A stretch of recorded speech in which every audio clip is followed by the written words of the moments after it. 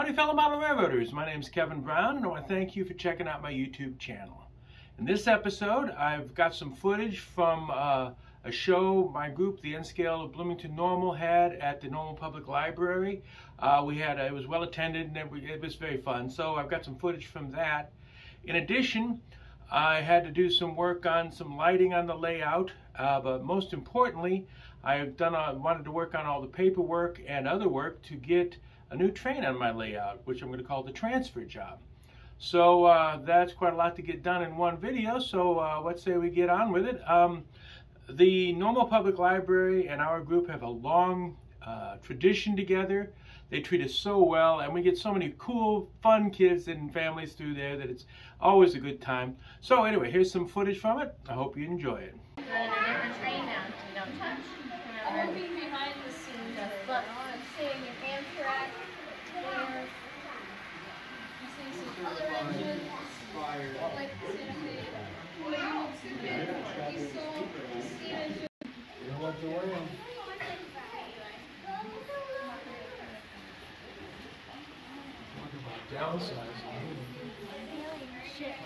These guys are from the Revolutionary War. Actually, I think it's Civil War, but yeah. It's supposed to be the cavalry in the Wild West. And it really is a nice module. Oh my goodness. There's a lot of them. I could be wrong. There's some guys here that I think would like to.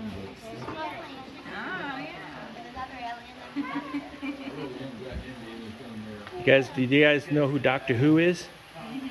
See his TARDIS there? Oh, yeah.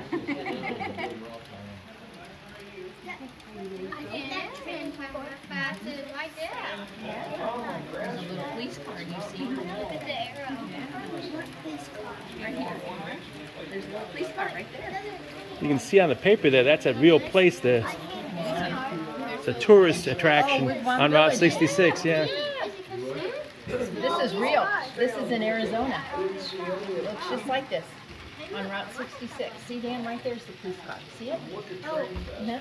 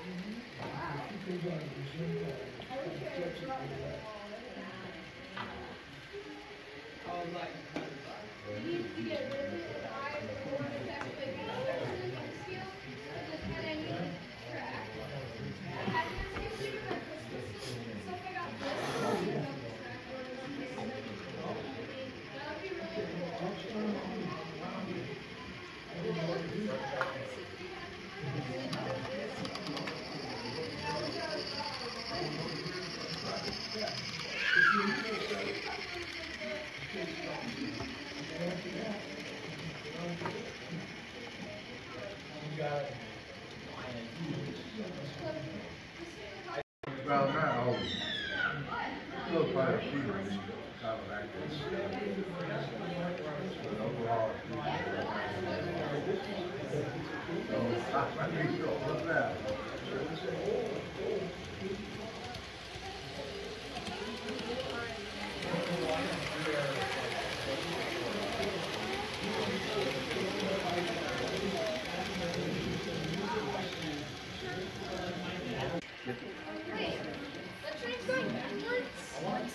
Why is it going backwards? Going back into its siding.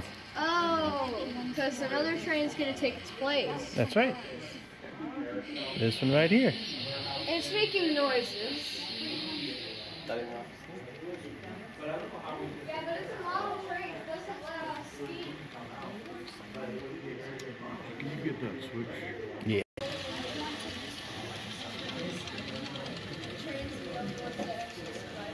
Going down the valley.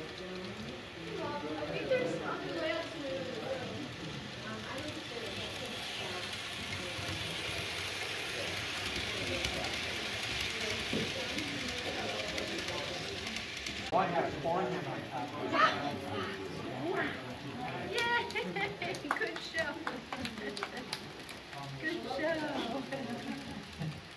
Morning, guys. I think the blue train's gonna think that I'm going. Oh, nope, it's gonna pass. Okay, that one's gonna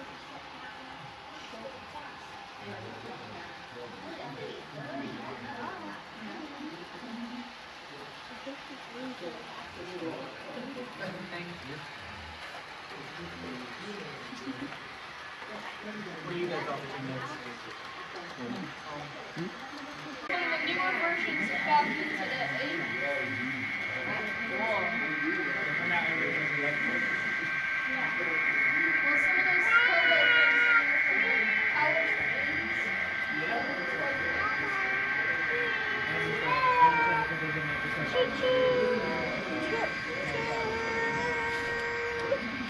And the original just was display.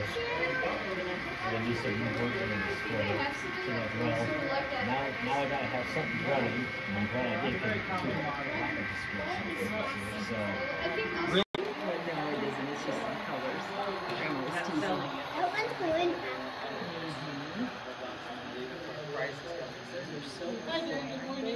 First armfuls, It looks great, bud. I think that.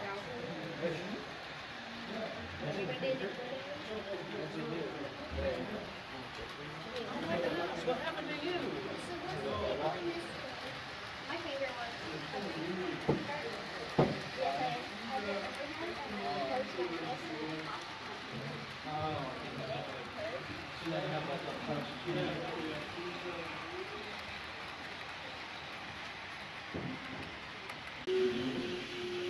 I think this is just fascinating. It's a diorama based on 2-inch thick foam core, or extruded foam styrofoam. Just look how nicely that can be shaped. I think it's just a great idea.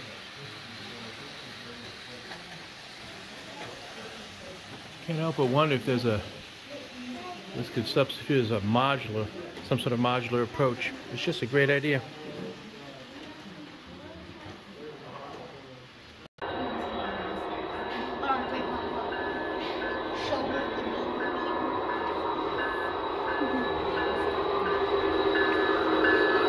Got to see the GM&O stuff.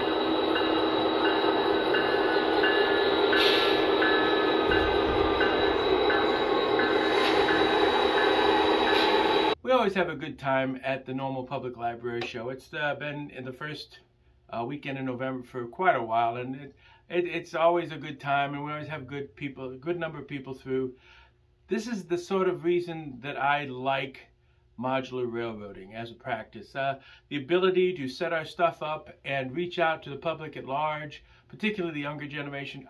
I just enjoy the heck out of it. So that's the sort of stuff that keeps me in T-Track and all the fun that I have with that.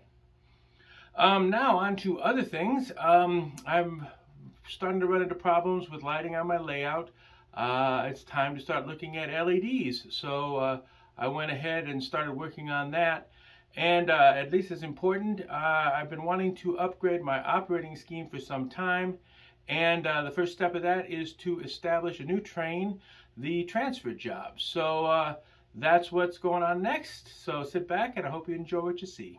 Here's my helpers on my railroad projects today. And this is a brand new LED hanging fixture to replace the burnt out one I had that was fluorescence. Fluorescence clearly is becoming an outdated technology going the way of the Betamax. Getting rid of the bulbs anymore is just a pain, and those I was going through those like crazy. So this is going to be a step in the right direction. It was surprisingly difficult to find something that would hang, that I could replace the hanging fixtures like the one above here, but it worked pretty good. It was easy to install. And on the back, yeah, I'm not going to flip it over. It is 5,000 K color temperature, which, doing a little research, that's a really nice balance for broad daylight. So, yeah, there's, I went ahead and bought a couple, 3 of them, because I know that the rest of these are going to start burning out. So let's take a peek of it in action. Here it is installed. I had to lower it a little bit because it is noticeably brighter than the previous fixtures, but I really like the way it lights the layout up. One problem with it, of course, is it did highlight just how filthy this layout is. I'm shocked. I'm going to have to vacuum and clean like crazy before I do anything on working on operations. But all in all, I think this is the way of the future, and slowly but surely I'm probably going to replace all my fluorescence with this sort of technology. And now on to expanding my operation scheme by adding a transfer job. So I suppose I should go into what is a transfer job. In the real railroads, it's fairly common for different railroads to have different yards relatively close by in the same town or a neighboring town. And they have specific transfer jobs which just grab the cars that need to go to the other railroad, drop them off, and pick up the ones that need to come back to their railroad. They're very short things. Often you'll see they have special cabooses, transfer cabooses, which are very minimalistic because they're not going very far. This is not a big deal. So that's what it is on the real railroads. Now, as far as on the model railroads, it's a godsend to operations. Basically, all you need is a stub end staging track, preferably off-scene. I kind of like the hidden staging aspect.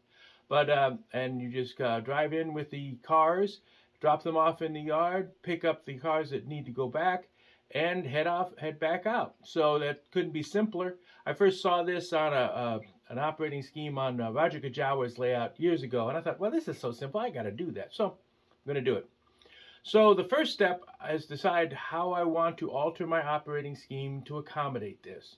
If you've been with me for any time at all, my operating scheme has been something that I just add layers to, make it more complex as time goes on. If you start from simple and become more complicated, I think that's the way it's going to get done easier. So that's been my guide, I guess. So I had to decide how I want the transfer job to work on my layout. I could use it as a source of traffic right onto the various industries on my layout. And that's a valid use. I've decided to do something else. First, I like the way my traffic to and from my industries works now. If it ain't broke, don't fix it. So I thought instead I could use this as a way to drop off and pick up cars and take cars off of the layout for a period of time and have them filter back in a random order many operation sessions later. So that's what I chose to do with this. Basically what it's going to come down to is I've got a box here that has most of my recent purchases. They're going to roll down the minute I show them. And it's from this box. Each of these cars has a car card. On the other side, I'll show you that in a second. And as they come in, I will randomly send some cars to Blair Yard, and when other cars come back from Blair Yard, they're going to go in this box, and they're going to wait to be cycled back through. So pretty simple, but I think it will add quite a lot. I have hopes of expanding what this is going to do. I've still got 2 more freight trains that right now I just have unit trains taking their place. I want 2 more freight trains to come in and drop off cars and pick them up from Blair Yard. So figuring out all that, it may integrate with this in the future. Who knows? So anyway, I suppose let's go take a quick peek at what I mean by the staging. So we'll go to the staging yard and show what had to be changed. All right, here we are back at my staging yard. If you can see way down here on the far left is my stub track. I had a little bit of room, so I thought I would put that stub track in, and that's what's going to be the starting place, at least, for the transfer job. And it goes out through here, and just the other side of there is Blair Yard. I went ahead and labeled, if you read it, there's supposed to be a tower there, Phillip Tower. That's where the Gulf Mobile in Ohio and the north-south line deviates from the east-west lines. It's all off-stage and, you know, smoke and mirrors, but still, that's the location. Speaking of locations, this is the paperwork necessary for the transfer job. I went ahead, I had to come up with a name for the fictional yard everything's going to. I chose Pontiac Yard. Pontiac is the town that I was born in, as was my brother, heck, as is my father. So it seemed like a pretty good name for a yard. And as you can see, I have all the car cards here for all those cars that are in that box. And here's the waybills. I'm just using a simple 2-position waybill for this, whether it's going to transfer to Blair Yard or come back to Pontiac Yard. So basically it's just going to be a very simple system, easy to run. So that and the box is, that is also going to live back here. That's kind of the extent of the modifications I had to do to run the transfer job. One last note for the transfer job on this side in the staging yard. Originally, I was just going to have it go back to its little stubby track over there, which would mean actually coming back on the wrong main, going the wrong way, and I thought, that looks kind of silly. Then I realized I have a very long lead here for tracks 1 and 2 of my staging, so this would be a very handy place for the transfer job. Once it leaves Blair Yard and heads to fictional Pontiac Yard, it'd be a good place to hold it. So that's where it's going to end its run, and then between sessions, I'll have to, of course, shuffle the cards and advance the waybills, but more importantly, put the train back over there in its stub track so it's ready to go next time. So that's kind of all the staging aspects for the transfer job. So far, I've managed to show how the cars themselves are going to be used in the transfer job. Now I have to add it to my dispatching system. I use a relatively complex dispatching system. It's still essentially sequential, but as you can see here, I have trains going clockwise and counterclockwise, east and west, north and south, because I like having trains that interfere with each other. I also have a place to check stuff off, so that if I come down and just run a train or two, I can check off where I've been, and I'll know where to start all over again. So that's what things were like before.